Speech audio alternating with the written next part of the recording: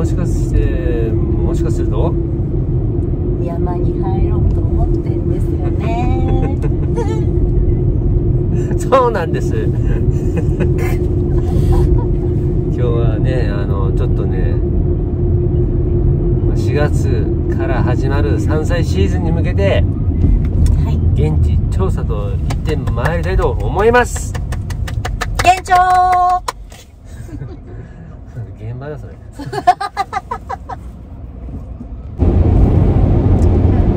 いやー、やっと春らしくなったね。ほんとね、雪溶けてきてさ、暖かいもんね。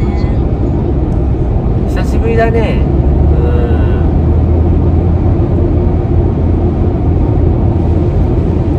あっち方面。そう。そうね。雪の間ずっと行ってなかったもんね。そうなんだよね。どうなってるか一枚にね、アスファルトは出てるけどね、雪はまだ。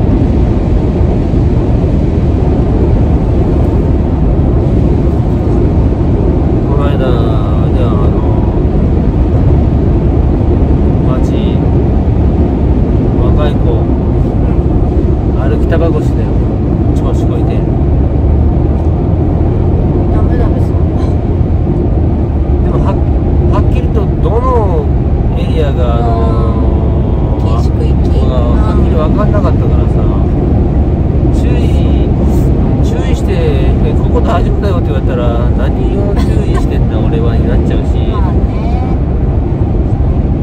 まあまあ長い材料、こんな人混みの中そんな材料持って歩きますかっていう感じで俺も歩いてたから歩きタバコよりやべえもしかしたら俺が警察にちょっとダメでしょそれ持ち歩いちゃうなんていうこともねあり得るから、だからそうお前が言うなみたいになっちゃうから、ちょっとことは荒げない方がいいかなと思ってたら、泡立てない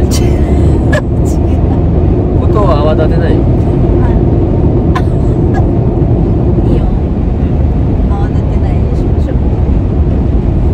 方がいいかなと思って。それはあるね。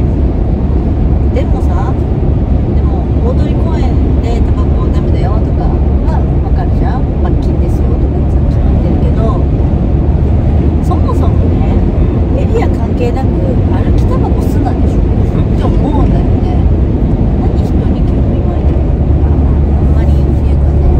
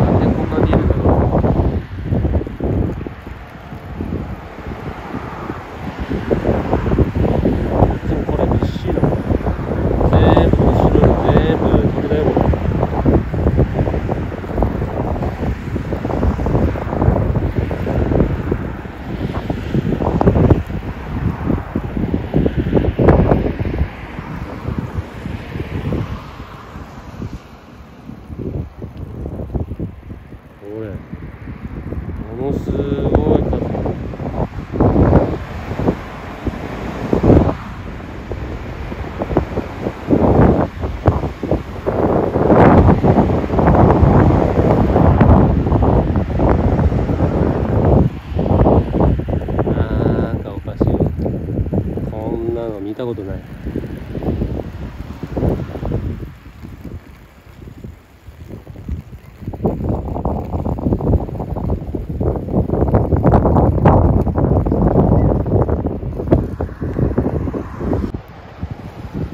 ここも鳥がいっぱいだ。なんだろう。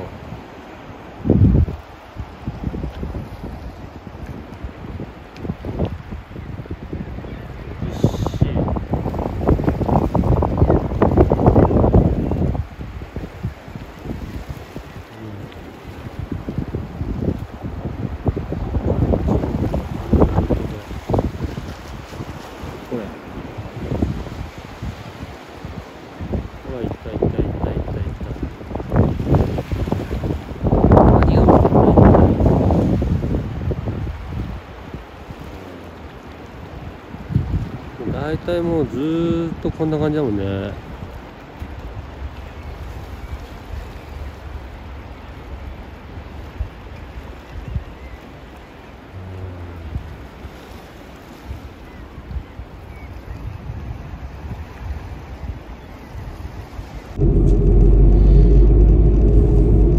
雪ないね。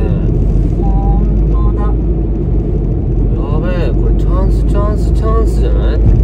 ていうか全然雪ない。走行レーンにご注意ください。ちょっと想像と違ったね。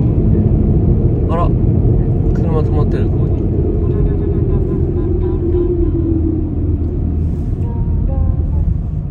どっちに行った人？乗ってる？乗ってる。海だ。海だ。したらいいんだね。やべえわ。これはないけど、偵察入りますか？山を見たらそうだね。ここにあげたいな、車な。向こうから歩道上がってくるかと。ち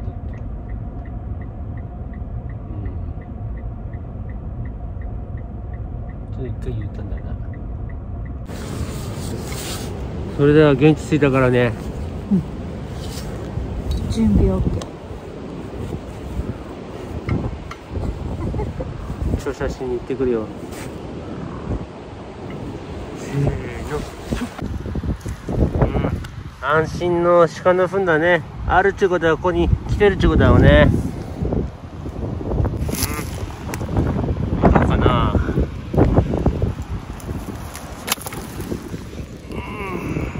深いな、うどかな。出てきたか。お。木の父さんでしょ。いいんじゃないか。ね。良さそうだ。もうちょっとつぶってる方がいいけど。ああ、あるね。まだちょっと春の芽は少ないね。少ないしか出てないね。でもフキノトウがやっぱりいるね。あ、いいですね。はい。はい。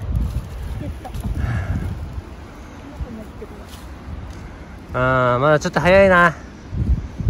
あれチラチラいるね、あれ。あ、いますね。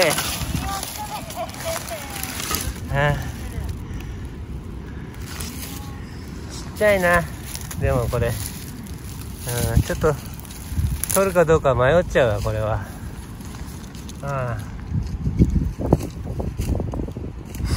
ちょっと探すか。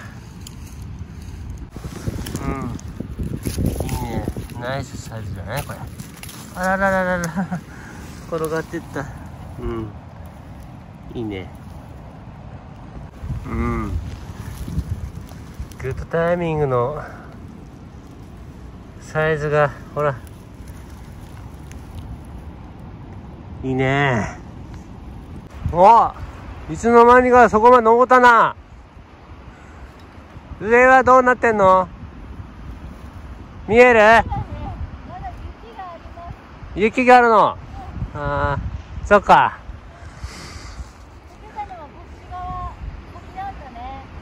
そうだね。逆だったね。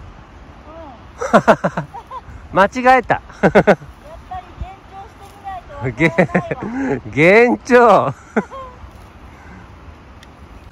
この斜面がやっぱり一番あるね。どれ？わ、すごい。見て。ほら、見える？あら、めくったら。ほらほら。あらららら、当てたね。いた。おー、すごいね。めくったらいるか。そっかそっか。楽しみだ。よいしょ。フキノトウもね、こうやって土の中から出てくるからさ。ほら、いいね、これ。この感じ。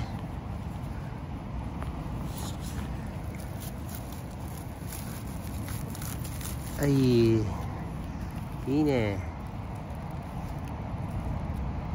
夕日当たってますね。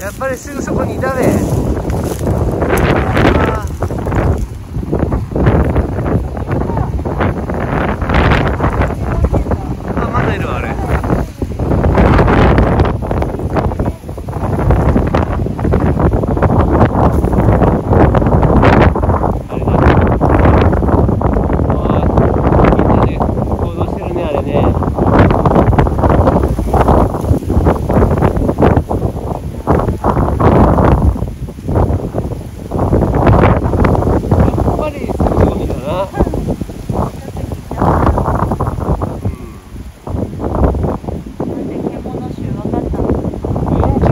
新しかったもんだって。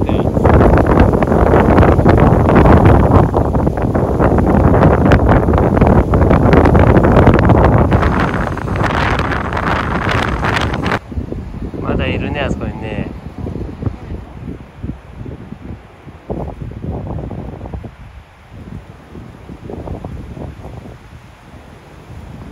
見えるよ。こっち見てる。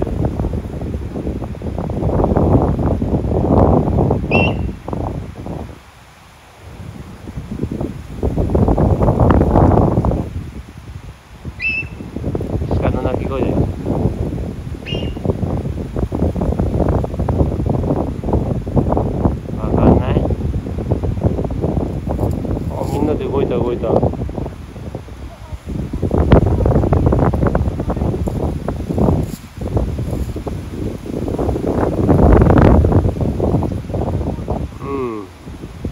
あ見えなくなっちゃったよ。あそこにいるな。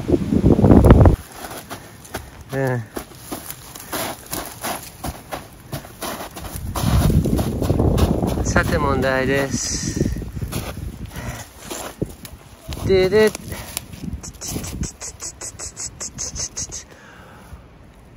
この溝の間に埋まっているのは土でしょうか、鹿のうんこでしょうか、どっち？うんこ。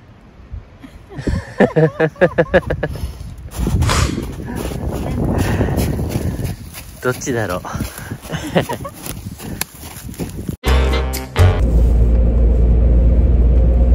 はい、というわけで調査終了。もう一回やり直しです。はい、というわけで調査現状にしようか。はい、というわけで、はい、現状終了。お疲れ様でした。やばいね。やばいよ。来てるよ。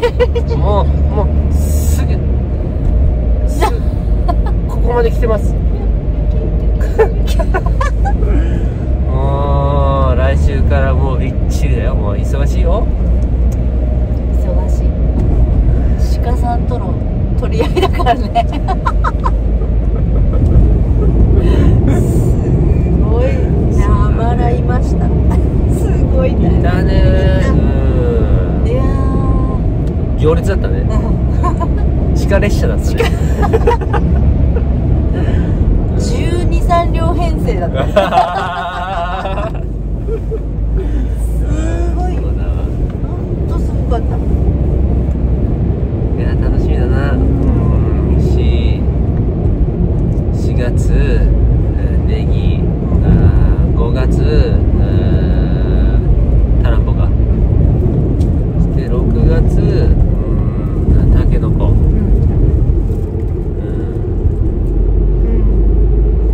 ラッシュだ。そうだな。でも5月、多分5月の末ぐらい、タケノコの前に多分去年の感じだったらヤチブキだな。ヤチブキ。なんかタケノコ終わったか終わってないか、な。遅くなっちゃったらもうダメなのね。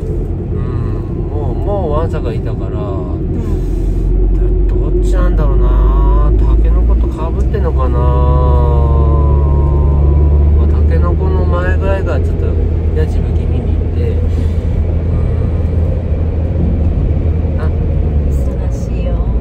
タケノコ、タケノコのぐらいが一番忙しいか。フキも取んないといけないしな。そうフキね。その前にウドとわらび、ヨモギはあれだ、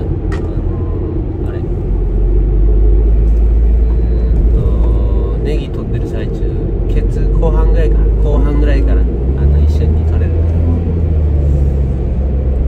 あとあれだね、タランボ行ってる間に、行ってる最中かにわらび取れると思うから、楽しみだね。ためになったね。なっちゃっちょっとね、今年はもう1種類ぐらい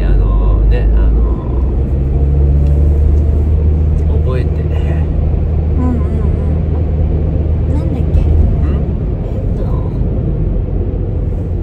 あれ。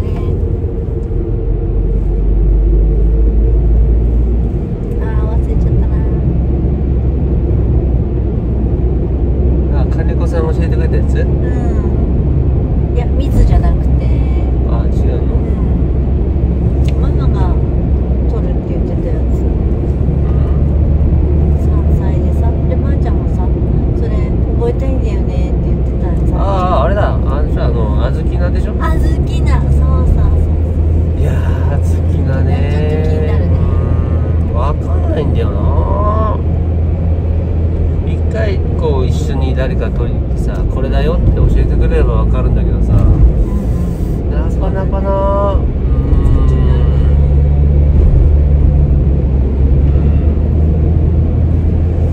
出会わないな。もうちょっと山の中歩かんとダメだな。そうだね。ちょっとね、水がきれいなとここう上がってってね、なんだ、山わさびかい？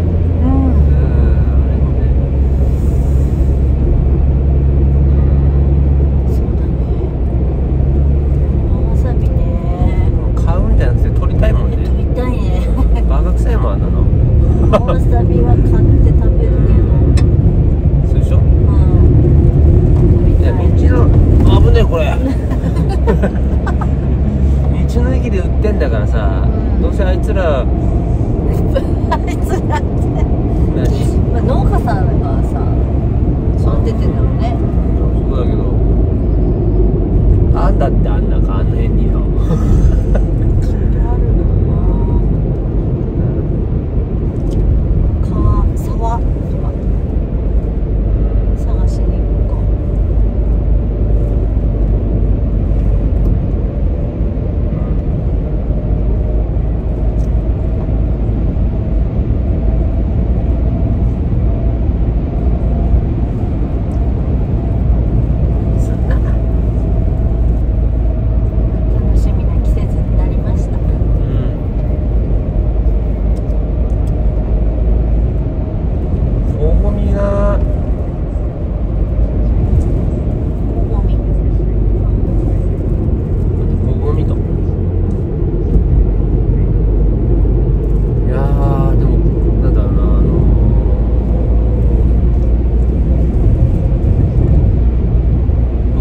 生えてるとこは一箇所分かってんだけどさ、でもどうしても美味しくねえんだよな。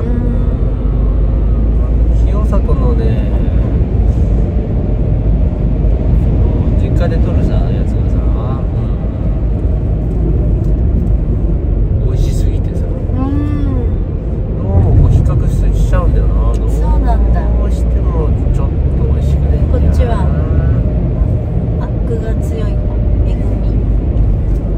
いや、なんつったらいいのかな、細いし、なんかヌメヌメしてるしさ、なんかこうシャキッとしない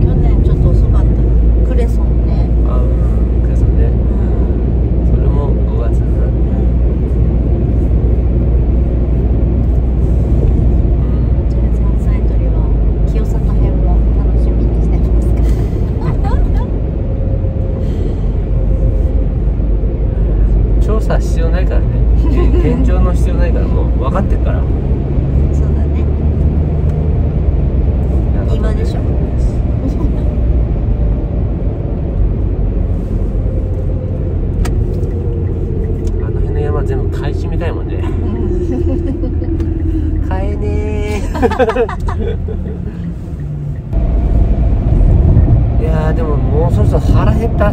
そうだね、もう夕飯腹減ったね。時間ねえな。何する？何にも用意してきてない。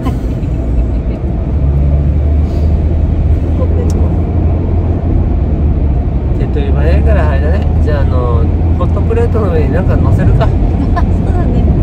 各自自由に乗せて焼いて食べましょう。わかりました。ではまた。ダバダバダバ。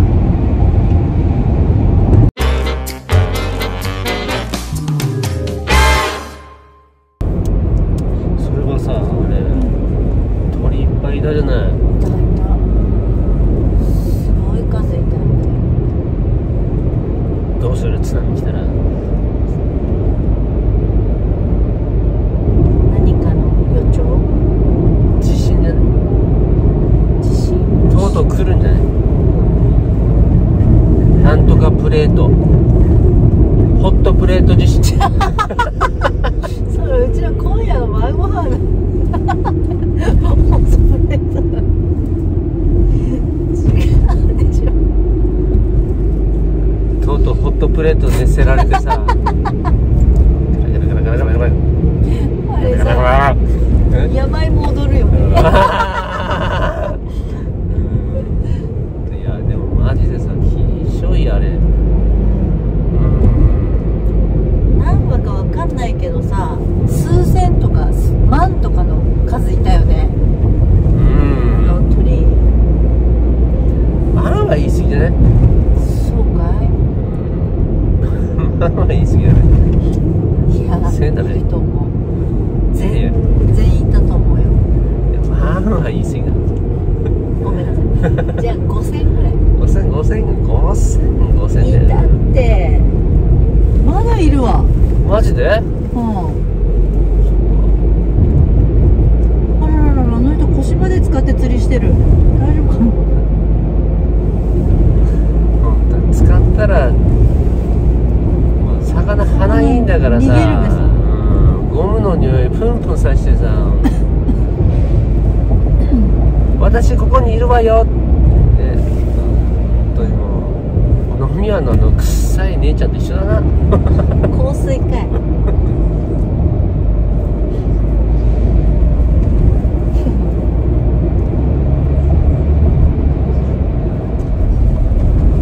いやでも本当にさ、なんだ、怪奇現象起きたらどうする？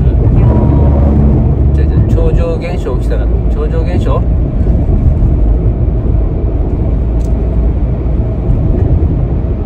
何かできることあるかな？逃げる、そうだ。蓄える、備える。非常食は備えたけどさ、今日水空っぽだよ。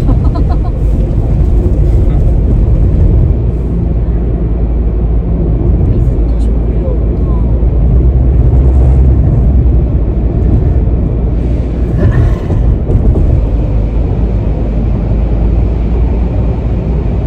でも自宅でね過ごせんならいいけどさ。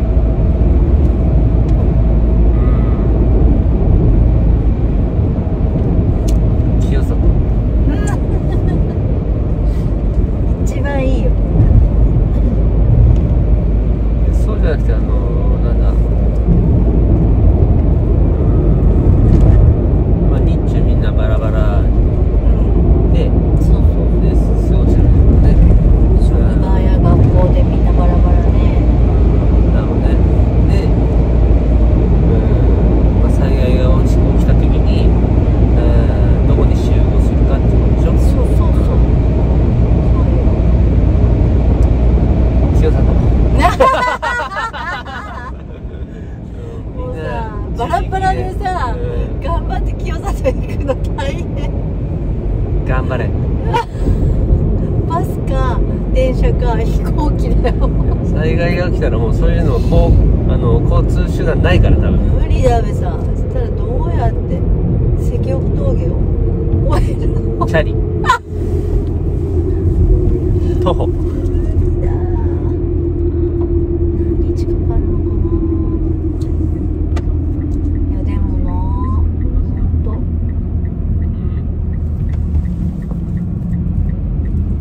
車とか無理になったら徒歩だよね。清里は遠いわ。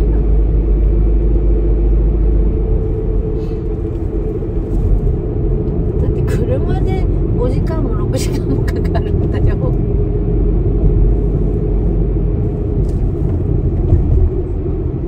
無理なことはない。いつか着く。そう100歩歩いて着くんだったら100歩歩けばいいじゃん。200歩歩いて着くんだったら200歩歩けばいい。1日1歩しか歩けないんだったら今日その日は1歩しか歩かなければいい。まあ進んでればいつか着くわね。そうです。諦めなきゃいいな。そうなんです。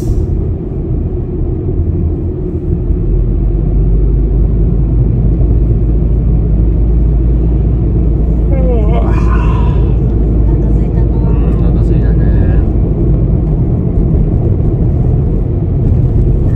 あ、セブンイレブン寄ってくださいね。まあ分かるでしょ。